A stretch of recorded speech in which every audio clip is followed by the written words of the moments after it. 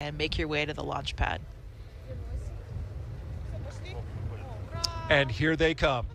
Crew 10 taking their first steps outside as they prepare for their journey to the International Space Station.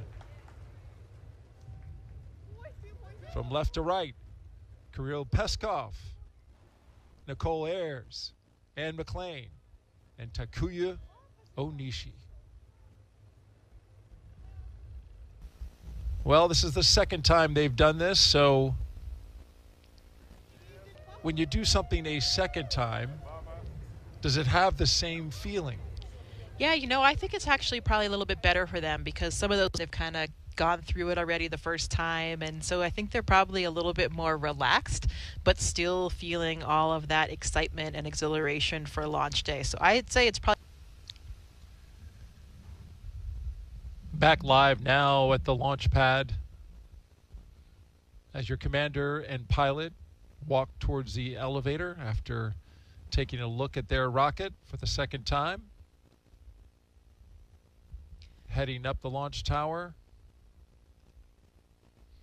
Getting into that special elevator, and I'm not sure, I'm guessing maybe Anne will get to push that button, but it's the best button in the elevator because it says space.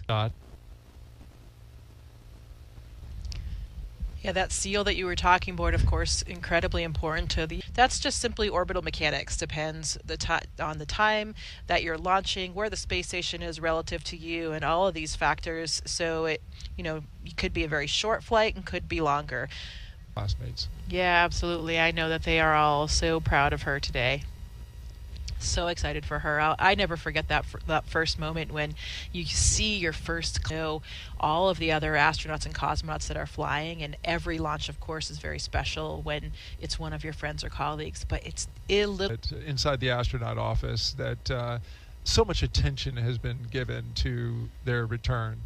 Yeah, definitely a lot of attention too. That is what we live for, and that's really our main intent of being astronauts, is to go to space and to do science and to do vehicles, but all different aspects of the space station program. And so we accept the mission knowing what the plan is, but tracking a roughly less than 5% chance of violation at our target liftoff time of 7:03 p.m. 2, 1, ignition and liftoff. Go SpaceX, go NASA Crew 10.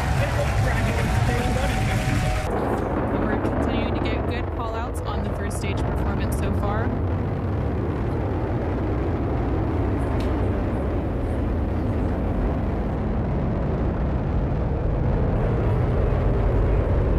This flight, the vehicle is traveling just under 4,000 miles per hour. We're just about 20 seconds away from those events that... Copy, 2 Alpha. Great call-outs and incredible views there on your left-hand screen. On your left-hand screen, you can see a view from stage 1. And there we have our first images of the crew inside the Dragon spacecraft as they make their way into orbit. Awesome views. And on the right-hand side of your screen, you can see that lone Merlin vacuum engine of the second stage. We're continuing to get good performance. There's that landing burn. Let's watch as Falcon 9 touches down on landing zone 1.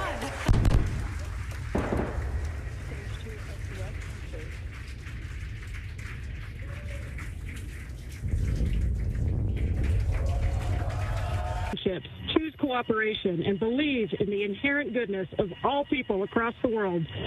To my family and friends, without you, I would not.